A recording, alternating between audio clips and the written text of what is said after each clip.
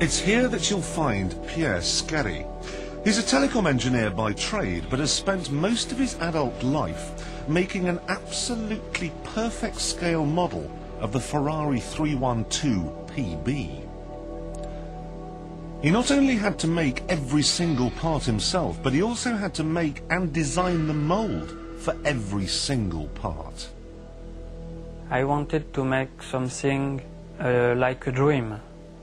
A Ferrari which we can have in the dining room.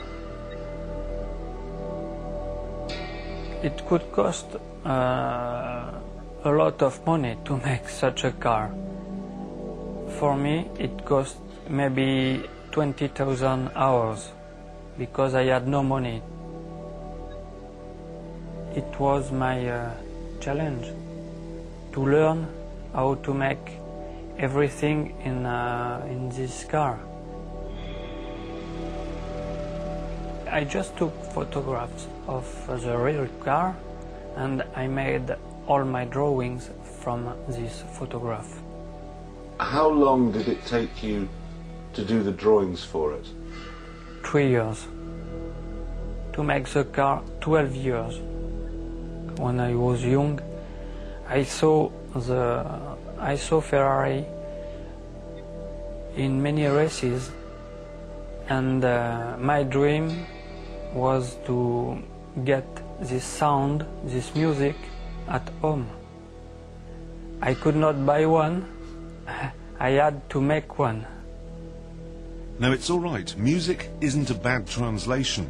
The main reason why this took 15 years to make is that under the body you'll find a scaled-down version of the original engine, which actually works.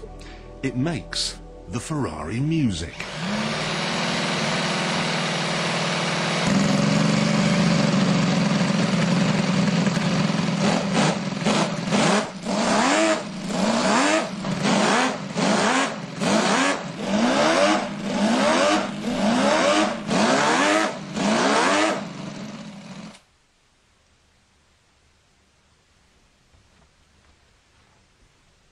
I made that engine all by myself because I had to make it to get the right sound.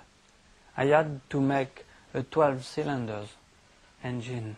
But I mean, that's just unbelievable. So what, you turn the piston going up and down? Yes, it is fuel injected and dry sump. And this is a 100cc flat 12 with 24 valves, because this is a 4-stroke engine. Hold on, you made, don't tell me you made the valves. Yes, here is a valve. And the valve springs here.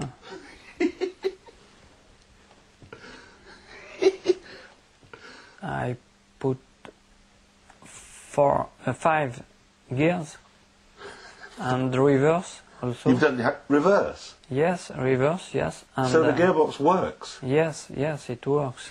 Does it drive the wheels? Yes, yes, sure. So the car will actually work? Yes, the car could run if we could find someone to drive it. Amazingly, he now wants to make another one. A Ferrari P4 perhaps, or maybe a Ford GT40.